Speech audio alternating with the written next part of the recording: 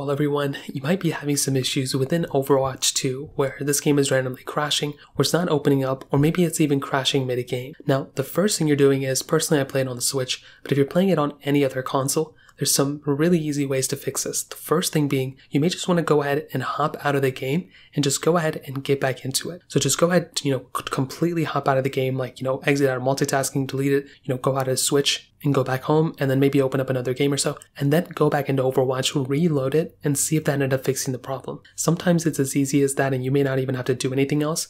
If that fixed it, then you're set. Now if that still didn't fix it, the next thing you want to do is see if there's actually an update for Overwatch. So go inside of either Overwatch's website, the update panel, or go inside of the eShop and the Nintendo Switch or wherever you downloaded Overwatch, and go ahead and just try updating that game. Again, it's not a guarantee, but it's another one of those things you can try doing to see if that specific game has an update, and that may end up fixing it too. Now another thing that I've heard some people do on their PCs is to update their GPU drivers. So if you're somebody who is playing this game on a PC, try going through and updating your GPU drivers, and that may end up fixing the issue as well. Now on top of that, if the game is crashing mid-game, you may have issues with your Wi-Fi if you're playing online.